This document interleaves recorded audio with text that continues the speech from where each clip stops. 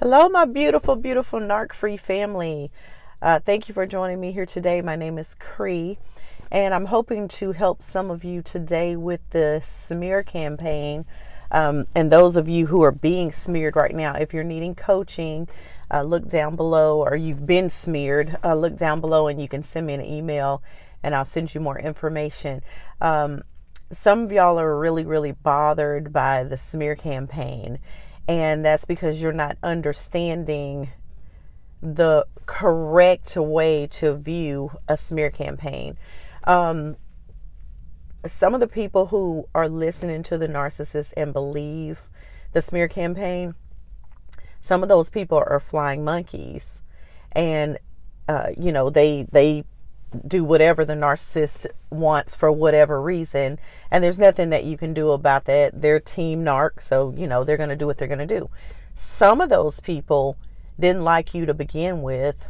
They could have been envious or jealous or whatnot, and so when the narcissist comes and says stuff to them, they want to go along with it because they wanted to see your demise anyways. But don't leave out the fact that you have a team of people that love you. If you stay focused on what the narcissist is doing and what lies they're telling on you, then you forget that you have a team of people that love you. Even if you have a team of one, even if you have one good friend who believes the truth and what you're saying to them and no one else does, then it's you and that one person. If you're in a place where, because some of y'all are overseas somewhere where I've heard of the gang stalking and stuff, and you may have no one, then your team of one won't be outside of you. Your team of one will be you, okay? But that's still your team, all right? So you're going to need to change the way that you're looking at this. All lies come to the surface at some point in time. Might not be that day. It might be 5 years, might be 7 years down the road. But every lie comes to the light at some point in time.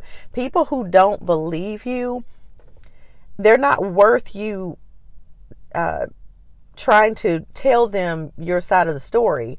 Matter of fact, it would be better for you just to focus on your healing, because all this does is put you in constant fight or flight. The only power that a narcissist really has over you as it pertains to a smear campaign is you getting involved in it, trying to clear your name. Okay? They're causing confusion and they're out lying on you, and that's okay. Some people are just pathological liars. Don't be attached to the outcome that one day they will tell the truth, because you need to understand this. People who are pathological liars, they lie so much that they forget what the truth is and they start to believe their own lies. So don't worry about if they ever tell the truth. Don't worry about it, because the truth always gets exposed. So don't spend your time worrying about it. It's like you telling someone something that they've already decided that they're going to believe the smear campaign for whatever reason. And so now you're all stressed out. You're all triggered when you could have spent that time going for a walk, reading a book, meditating, and working on becoming your best and highest self, and not even entertaining it. I want you to start looking at what is happening to you more on a business level. If you were at your job and someone started lying on you, would you spend all your time at work going to everybody at your job trying to tell them your version of the story? Or would you talk to the people who need to know the truth, which is whoever is in charge of you, if that's the case and if they need to know? You probably wouldn't waste your time. Okay? You probably really realistically wouldn't waste your time trying to tell everybody. It takes too much energy. And do you know what really irritates somebody who lies? Is you being unbothered. A messy, toxic person that lies on you lies on other people, not just you. Narcissists are very crafty in the way that they lie, because if you look back, if you've had a romantic relationship with one of these individuals, when you look back over the relationship and you start to, become aware of what is going on and that they're lying to you, you start understanding that they not only lied to you during the relationship, they lied about other people to you. They didn't just lie to you about where they were, that they were living a double life and all this. They didn't just lie about that. When they told you stories about their childhood, the stories they told you were lies. And this is why they're good at making it so believable. Because when they tell the lies, part of the story is true. Part of it's true. So they slightly adjust other parts of the story. So you verify one part of the story with somebody, not realizing that you didn't verify the other parts of the story to the T. In order to do that, you'd have to have recorded what they said, or do you get what I'm saying? Do you see how confusing this gets? They tell the truth about part of it, just enough to make themselves seem credible, and then that little fluff they put in there, those little alterations, those little tiny things that a lot of times they're not actually lying. Let me explain this. A lot of times what they'll do is they won't actually use words where they lie in parts of the story. They'll just omit parts of the story that they're telling. So by omission, it changes the story. And you see how that can be so chaotic and so confusing. And when you go and you try to clear it up, it just makes it even more confusing. It is my opinion that the smear campaign is just, it is what it is. It's a bunch of foolishness and chaos. And why bother? Why bother trying to clear your name? Now, with law enforcement, or, attorney, judges, things like that, where it's important, then yes, absolutely. Clear your name, come with receipts, the screenshots, recordings, do what you need to do. But as far as going around trying to clear your name, I want you to think about that. Smear campaigns are always going on. We know with politicians, you have smear campaigns, or you have people who are movie stars, or people who are in the music industry and stuff, and someone smears them and tries to discredit them to mess with their money, or to mess with the way they're seen to other people, okay? And you may not be a star, all right, or a politician, but it's the same thing. It's the same exact thing. They're going around making up a lie with the intent that this will change people's viewpoint about you. But do these people really matter? Or does CPS matter? Does the judge matter? Does law enforcement matter? Save your strength and your energy for the people who matter. People in your inner circle, in your inner court, who love you, who know you. Those people matter. People in your outer court, the narcissist flying monkeys, the narcissist new supply.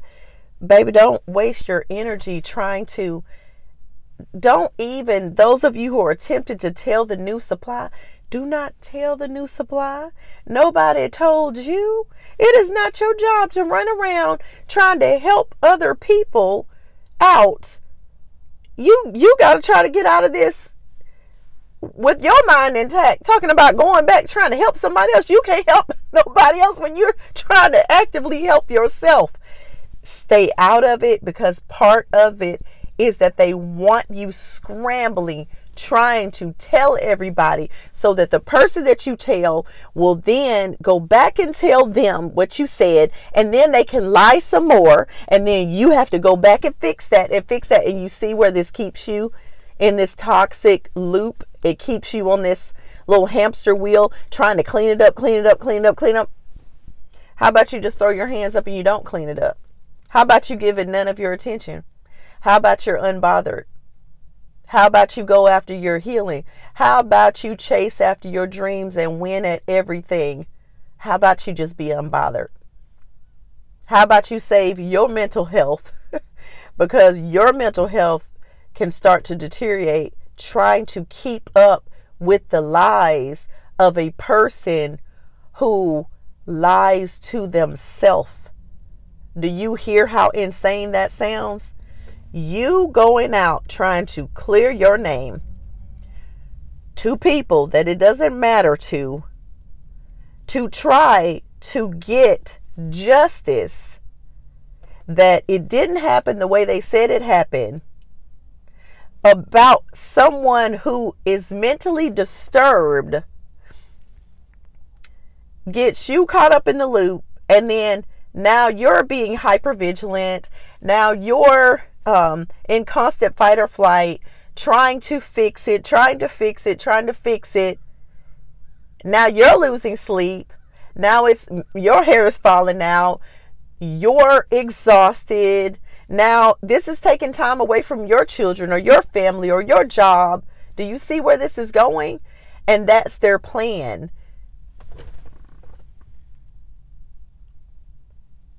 Sorry about that. That is their plan. That's always their plan, is to keep you focused on them and on what they're doing. You are leveling up. You are going onwards and upwards. Nowhere in your being do you want to stay stuck there. Get out of it. Deal with the things that are important in your life. Okay. I hope this has been helpful to you all. If you like my content here on my channel, I recommend checking out some other videos here. If you like my content, then subscribe to the channel.